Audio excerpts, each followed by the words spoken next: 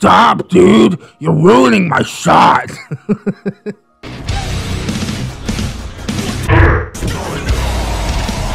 Hello friends, and welcome back to ReddX, your source for the freshest daily Reddit content anywhere on the internet. Promise, swearsies, it's just a fact, and it's totally science. Go ahead and look it up. That's right, we on Google. That's right, we on Urban Dictionary. We're doing the thing all over the place. Today, I would like to jump into r/TalesofNeckbeards once more to continue the Jerry saga. Yes, indeed, we had parts 1 and 2 in the Gatekeeping Dad video. Gatekeeping Neckbeard Anime Dad, something like that. The link's in the description if you want to check it out. It is a real show, in the truest sense of the term. So we're going to be revisiting Jerry, hopefully having some laughs with user KingCJ24, and I'm so glad that he was able to write these tales down. It sort of looks like these might be the last couple of tales, so we might be wrapping this short saga up. Little 4-part saga, ain't nothing wrong with that. We don't want to overdo it or nothing like that, so if you got more after this video, think of something different, then I'd be glad to cover them, but as it stands, it does look like we're going to be wrapping it up. Also, thank you guys so much for 7,000 subscribers. Jesus, the momentum behind this channel is just madness, and the fact that we're having all these Neckbeard stories just basically fall into my lap is amazing. We had a couple of months where nothing was coming out basically, and now I've got my own subreddit, people in the community are submitting their stuff, and it's just a really good feel to have so much stuff that needs to be covered. So I'm never lacking for content, I'll tell you that much, and I definitely have you guys to thank for it. So thank you so much for making me your Neckbeard king. We're gonna go ahead and get some plugs and disclaimers out of the way, and then we will jump right into some cringy Tales of Neckbeards.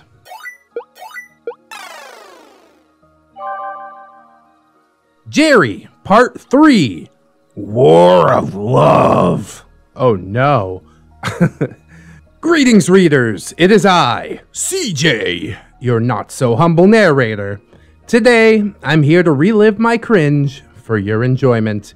Trying to write this story made me cringe so hard that it was hard to actually finish writing it, but nonetheless, it is my duty to cringe for your enjoyment. We have 2 new characters to introduce today as well. Dante, 21-year-old coworker, 6'6", 200 pounds, plays basketball at the local university. Dang, that's a big boy. And I love that his name is Dante. I'm not even supposed to be here today. If you get that reference, then props. Allie, 19-year-old coworker and Dante's girlfriend. 5'4", about 130, and also likes anime. There's a lot of fine-looking women in the world, dude, but not all of them will bring you lasagna at work. Ooh, that's the same reference from before. So this story starts about 3 weeks into working. The job was a local farm that had turned itself into a restaurant / ice cream shop / mini golf / driving range. Wow, what? That seems like quite a bit of business diversity there. It's called Young's Jersey Dairy. It's honestly an enjoyable place. Great food, homemade ice cream, and golf. When I visit Ohio, I make sure to eat there. But enough about the job. Back to the cringe. Zoe and I were walking to the break room for lunch, and there we spotted Jerry. He had a McDonald's bag with 4 sandwiches in it and 2 wrappers on the table. OP, hey, what are you eating? Jerry, I'm making Oh yeah, bro, top tier. For those of you who don't know what a Mc is, it's when you combine a McDouble and a McChicken. I had one before, but it is extremely greasy, yet somehow tasty. This dude was about to eat 3 more of them. Oh god, that's a heart attack waiting to happen. I eat 1, I'm good. Zoe, that looks gross. Jerry, try one. We could eat lunch together, Zoe. Zoe, no thanks. I can feel my arteries clogging from here. Jerry, well, that's fine, but are you busy after work? Zoe, no, why? Oops. That's a mistake. Just always say you're busy. That's the best form of defense. Jerry. My car is finally out of the shop today, so let's go out somewhere. Zoe. No. Jerry. Why not? Zoe. I don't want to go out with you. Jerry. Fine then. I'm absolutely shocked that he actually had a car. I thought that whole thing was a lie. We both sit down and start eating. During this time, I bring up that there's an anime convention coming into town soon, and she starts nerding out and mentions how she used to cosplay. Jerry, of course, butts in. Did you say you cosplay? Zoe. Yeah, I have a little bit. My most recent one was Zoe from Fortnite. She shows us pictures of her costume, and it was really good. Jerry. Oh, can you get any more perfect? I cringe. Zoe probably cringes. The whole world is cringing along with us at this point. Zoe, what are you talking about? Jerry. You like anime, cosplay, and you like sushi. You are literally the perfect woman. Zoe just sat there and stared at him. I mean, how do you come up with a response to that? Just say no again, I guess. No. Jerry. We could be the perfect couple. You would be the Chi-Chi to my Goku. Oh, God. That is good cringe. I cringe even harder now. The Chi-Chi to my Goku. Oh boy. I don't think that's ever gonna work. Even if you met a girl who's like the biggest fan of Dragon Ball Z. That is a cringe line. Zoe just says, Jerry. Full family cosplay pictures. You, me, and 2 kids. I begin to cringe so hard that I somehow can't form the words to just tell him to stop. Zoe, Jerry. It's okay. You don't have to say a word. I already know how you feel. Your feelings are well known. I think the cringe went full circle because I could finally form the words. OP, dude, stop, please. Jerry stared at me angrily. Don't butt in. Zoe, please stop. Jerry. Fine. Until next time, Zoe. Oh boy. The cringe was bad, but then he brings up the 2 kids that don't exist. It's like, oh God. What are you doing, Jerry? Please. He gets up and storms out of the room to head back to work. Now, I had not told Zoe about what Jerry thought about their hug. Why? Because I didn't think it would be a problem. Why would you think that it wouldn't be a problem, OP? But it was clear that she didn't know what she had unleashed upon herself.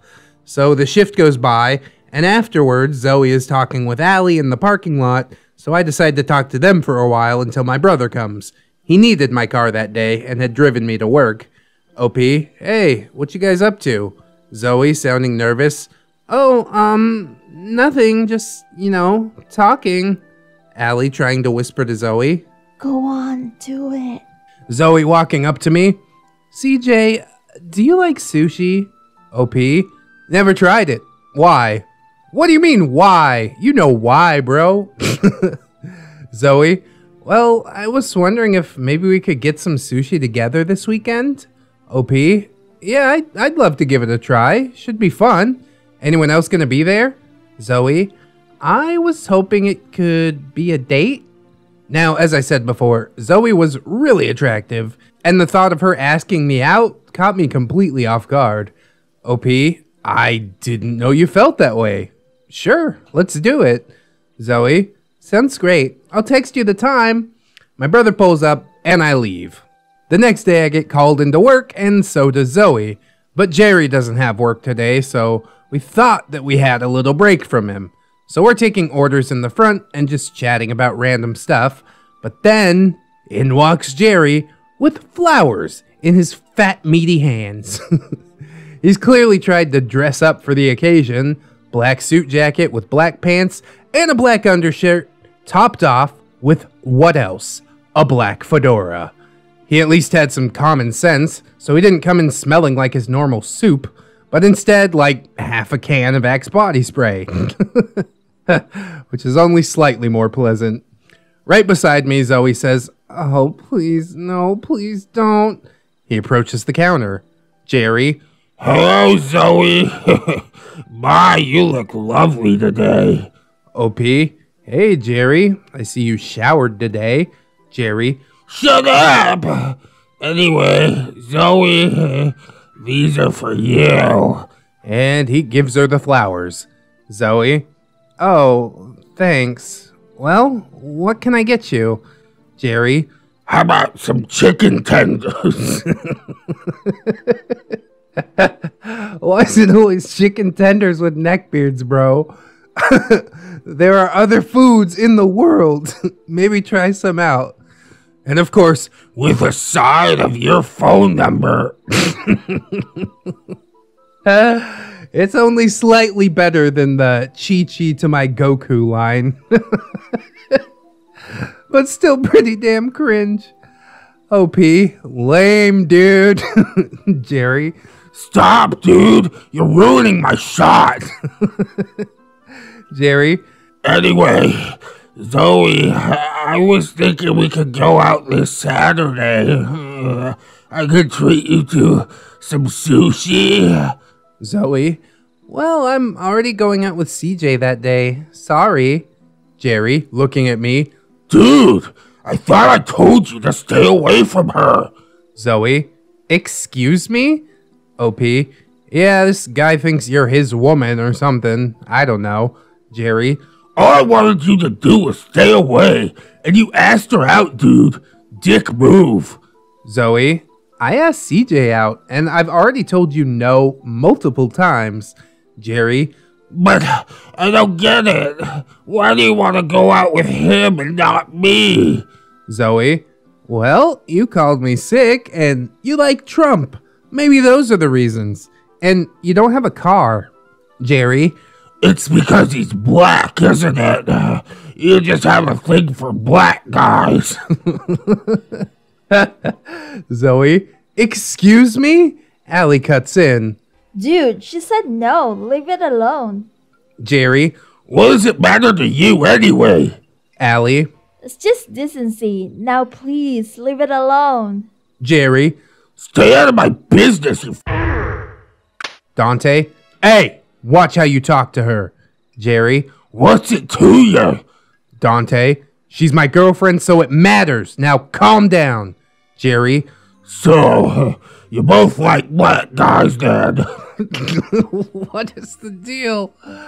"I see how it is. Zoe, one day I will free you from his spell and make you mine." OP, dude, please stop. I just physically cannot cringe anymore. Jerry, "You won't keep her under your spell forever. Eventually, I will win her." Zoe, "No, you won't." Jerry, "Until then, I, your shining knight, will be off until the day I can rescue you from this beast." Yes, he actually said this. I wish that I was joking. He then tips his fedora, again, not joking, and tries to turn and strut out. Like a true gentleman. We then all begin laughing out of control until the boss has to come and tell us to stop. The date goes very well. We have a great time, and she asked me to be her boyfriend. But yeah, that does it for this story. Hope y'all enjoyed. Next time, Jerry decides to play some video games and gets bolder in his attempts to reclaim his fair maiden. As always, I'm looking for your feedback in the comments section below, and big ups to the amazing ReddX, hey, and his outstanding Neckbeard voice for reading this story. Until next time, dear readers. See, the strangest part of Neckbeards in general is that they just can't put two and two together and realize why they aren't successful. Like, if you're looking to meet women, then you just want to treat them like people, you know? You don't want to come at it like there's some fair maiden and you're a knight in shining armor. That's I think I said in the last video, like, neckbeards swear they're living in the Renaissance or something like that. Honestly, OP doesn't seem like anything exceedingly special, but he is able to treat Zoe like a human being, which Jerry seems basically incapable of doing. That is the main difference that I'm seeing. The fact that he dragged him being a black guy into the conversation is just a way of, like, protecting his ego. You know what I mean? He can't look inwardly enough to see the differences in their personality. So instead he's like, oh yeah, it must be because they're black. Like, what? Some people do have, like, a racial preference, and I guess that's fine too, but I don't get that vibe necessarily from this story. Jerry was just, like, steadily upping the cringe, and he definitely made a bad situation just worse by dragging race into it. The only other thing that he could have said was, like, referring to the spell as voodoo magic or something. There is no spell. There is no witchcraft. There is no warlock mate bond. It's just two humans that want to hang out together on a long-term basis. And again, I'm consistently surprised by how much these beards will believe in spells and shit. The level of disconnect is just so severe, dude. And that's one of the reasons that I love reading beard stories so much. It is just cringe upon cringe, and I can't get enough. So we're going to jump into part 4 and hopefully cringe just a little bit more today. Let's do it. Jerry Part 4, Desperation. Greetings, readers. It is I, CJ, your not-so-humble narrator. Our story today is the start of the downward spiral from funny cringe to outright desperation. Looking back, I should have just quit because at this point, I had all the money that I needed. Wow. How's that work? Don't you, like, consistently need money? If you remember in the first story, I think OP was saving for school or something like that. But come on, more money's never a bad thing, which I guess is why OP didn't quit. So, preaching to the choir. But hindsight is always 20/20, and we have cringe to endure. So, let's get into it. Characters are the same as in the last story. This story begins about 3 weeks after Jerry swore, I would regret taking his chosen woman. This story does not take place at work, but at a party that our boss was throwing for everyone on the shift. Ugh, work party. Do not like. By this point, me and Zoe were officially dating and having a great time together. So, Zoe, Allie, and Dante all head to the party, which is being held at Boss's house. It was pretty nice. We played Fortnite and had some random anime playing until the new episodes of Dragon Ball Super came on that night. To the best of my knowledge, Boss did not invite Jerry to the party, so we were having a good time. And then Jerry arrives at the front door, dressed in a true gamer t-shirt and cargo shorts. He also had fingerless gloves on. No slip grip, so you could play that Smash Brothers to your heart's content. Wouldn't it be, like, highly illegal to have a work party and not invite one of the workers? Or is it just one of those things that's frowned upon? Or you don't officially call it a work party, and then it's fine, right? That's what makes work parties so terrible, is that you have to see all the people that you already see and slightly hate. I can't stand it. I've been to a couple, and it's always awful. Anyways, Jerry says, Hey guys, I'm here for the party. OP, who invited you? Jerry, it was for the entire shift, and, I work on the shift. OP to Boss, I thought you didn't invite him. Boss, I didn't. He must have found out some other way. OP, damn. Jerry, where's Zoe? OP, why? Jerry, I need to see her. He sees Zoe walking and instantly speed walks over to her. Jerry, hello there. Fancy meeting you here. Zoe, what do you want, Jerry? Jerry, I brought you something, Zoe. He pulls a 2-liter bottle of Mountain Dew out from his bag. I instantly take out the bottle to inspect it, and the bottle had been opened. Jerry. Dude, what the fuck? OP. Like I'm gonna let you give my girlfriend anything. Plus the bottle was open. Jerry. Well, I was thirsty. That's better than what I initially thought, that he had like slipped a roofie into it or something, I guess.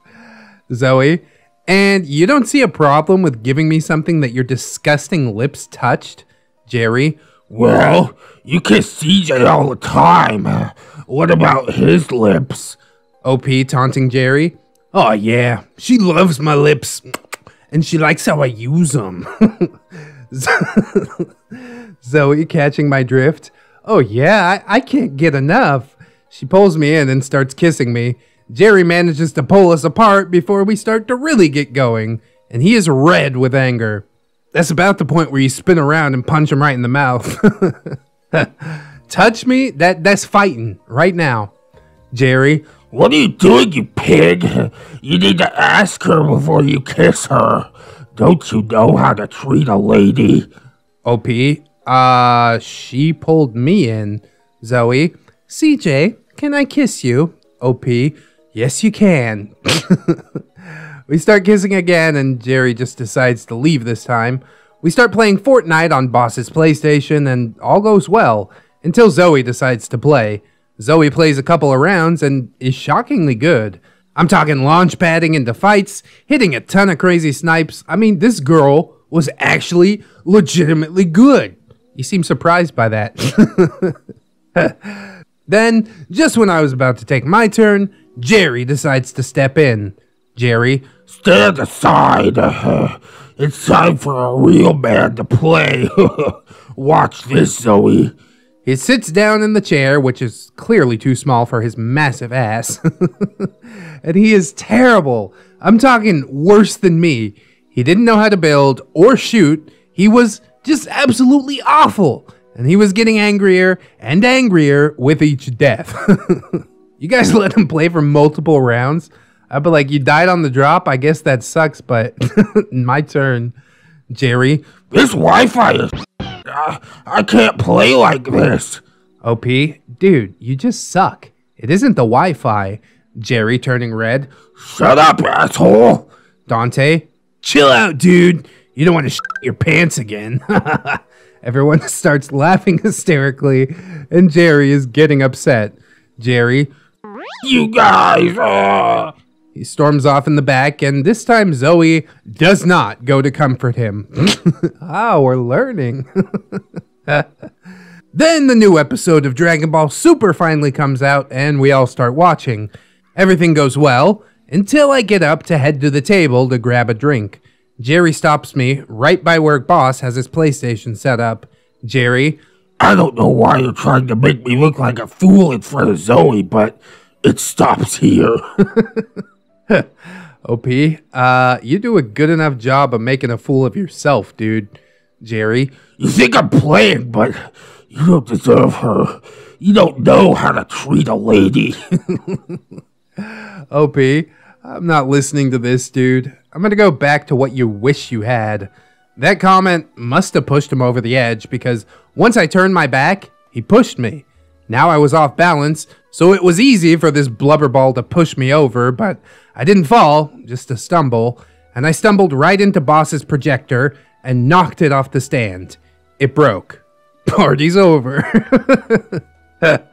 I was pissed and about ready to hit him. Zoe sees this and grabs my arm before I can do anything. Boss. What the hell happened? OP. This asshole pushed me into your projector. Jerry. He stole my love and teased me about it. Zoe. Your what? Jerry. Zoe, you're the one I want. You're the one I need. I can't ever stop thinking about you. Watching you with this asshole just kills me inside. I know he mistreats you, and I don't know why you think you love him. And I don't even know what you see in him, because I'm 3 times the man that he is. One day, I'll free you from his dark spell. Ah! Are we dragging Race back into it? I think we are. And I'll make you realize what you truly want. One day OP, please stop, dude. I can't take any more. Jerry. Zoe, I love you. Zoe's turning red at this point, and I am feeling the secondhand embarrassment. I'm sure everyone in the room feels the exact same way. Jerry. Zoe, please, I need you. Boss. Dude, leave now. Jerry. Not without Zoe. She doesn't need him. OP about ready to hit Jerry. You have two options. You can either get out or be thrown out. Jerry. Like you can. Me and Dante start walking up closer to him at this point, both ready to basically just beat his ass. He gets scared and leaves. Zoe storms out to her car and I run after her. She ends up just sitting in her car because all that was just too much to handle. She was livid at this guy and felt bad for causing this entire mess. I tell her it's really not her fault. She can't help being attractive. Jerry is at fault here. Allie and Dante follow us out eventually to make sure we're okay. After talking for a while, we all just decide to get some ice cream and call it a night. Zoe lets me stay at her place for the night because her parents were out of town. Assume what you will. Yeah, bro. I assume you watch Golden Girls and ate more ice cream and played footsie under the sleeping bag. That's how it went. After that, I thought Jerry would be fired for sure, but boss tells us that he can't have him fired for something that happened outside of work, and being so understaffed means that Jerry would need to do a lot more than that to lose his job, so he just changes the schedule around so Zoe and I see Jerry as little as possible. I had hoped that that would be the end of it, and it was, at work, for the most part, but he would not give up his quest for his chosen milady. And that, readers, is where our story comes to an end. We're nearing the end of Jerry, as there's only one or two more stories that are actually worthy of being told, but this last part to this day still shocks me. As always, I look forward to your feedback in the comments section, and I hope you enjoyed the story. Until next time, readers. I just don't understand what goes on in a Neckbeard's mind that they just can't accept the word no. Like, does he actually think she's going to be like, you know what? You're talking some real sense there. Let's get out of this party. Like, never in life, bro. I guess the one and only real true secret is to start speaking their language. You gotta challenge him to a duel by the pond at dawn, a la Pajama Beard. At least if you think you can take him, you know what I mean? This is like definitely some red flag territory, massive red flag territory, and I hope that we're not going to see something far worse, because Neckbeards, when they are driven to the point of desperation, are really capable of anything, you know what I mean? We all sit around and laugh and go, ah, look how fat and desperate that he is, and then he buys a handgun and shoots OP, you know what I mean? Obviously, that didn't happen, I'm pretty sure, so I can make a joke about it, but it's not outside the realm of possibility. So situations like this should definitely be taken seriously, especially if you see the extent that he's willing to take it to. Like, this is beyond unacceptable. At this point, I think kicking his ass would be a mercy. But I suppose we'll revisit Jerry when the other parts are posted, and I'm looking quite forward to it. If you guys did enjoy the video, I hope that you'll like, comment, and or subscribe. Maybe share it around, or the first part, which is in the description, if you'd like to. Check out the links in the description as well. There's my Amazon affiliate link, my wifey's channel, Mr. and Mrs. ReddX, my personal subreddit, r/ReddXReads, the Teespring if you're trying to rock the merch. Oh, we got that social medias, Twitter, Discord, Facebook, and my gorgeous, wonderful, beautiful, generous patrons, which you're seeing on the screen right now, and I'd like to thank them all. But specifically, ZeroMMX, Lady Nix, Robert Waits, Pope Squid, Rebecca H, Cider Drinker, Tato Fair, The Last Shinobi, Mark 211, Michael Undead, Aaron W, Mitch, John Hero, Candy Sora, DigiNZ, Fire Drake, Little Lone Wolf, Miss Monday, Silent Revolver, JM Coon, Leon Embers, TSM Kirby, Redwind, Synaptic Boomstick, Jerry, Staples, Yeet, and Davindra. Thank you guys so much for supporting the channel. Things do get demonetized every once in a while. I'm not sure how this video will go, We just got to kind of cross our fingers, hope for the best, brace for impact. Obviously, if anybody else can support on the Patreon, help me circumvent some of these demonetized videos, that would be massively appreciated. I do thank you so much in advance. But if you can't right now, don't sweat it too hard, friends. I just appreciate you coming on through, hanging out with me, and I hope that you'll come on back and hang out with me again tomorrow. Because really, the views is how my beard stays buttered. In order to join us again, you're going to need to keep yourself safe, wash your hands, but also take some time out and do something that you personally enjoy today. Maybe watching some more ReddX videos. Oh, that sounds so good. Always remember, friends, that you are loved, you are worthy, and you definitely deserve it. I will see you in the next one. And until then, bye-bye.